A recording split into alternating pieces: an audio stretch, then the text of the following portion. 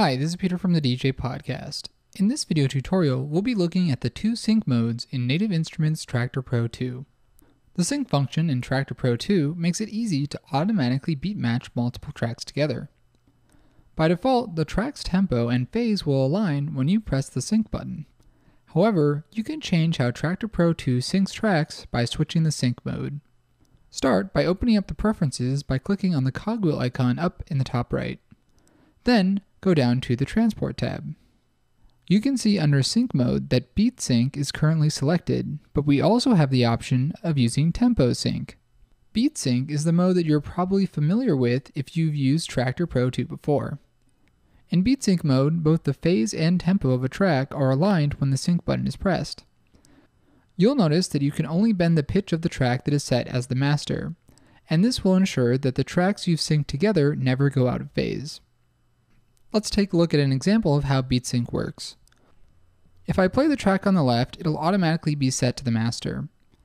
If I then go and press the sync button on the track on the right, you'll see that it speeds up its BPM to match the one on the left, and that the pitch bend buttons are disabled on the right track deck.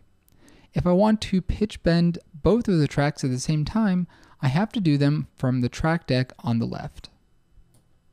If I switch from Beat Sync to Tempo Sync, pressing the sync button will still align both the phase and tempo of the tracks.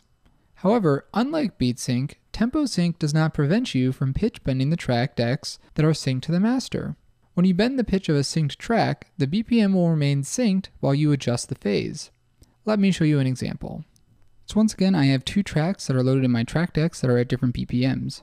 So I'm going to press play on the track deck on the left, and it will automatically set itself to be the master.